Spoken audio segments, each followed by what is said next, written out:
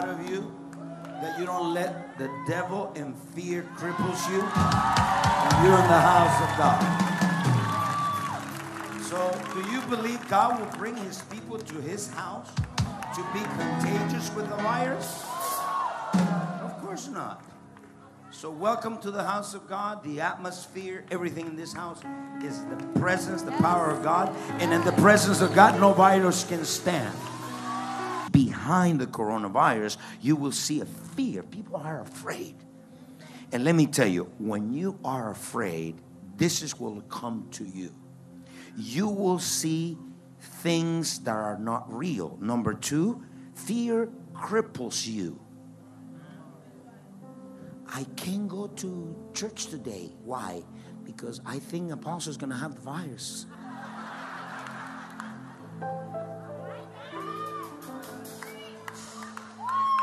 Let me ask you. The Bible says, if we die for Christ. If we live for Christ. So what do you lose?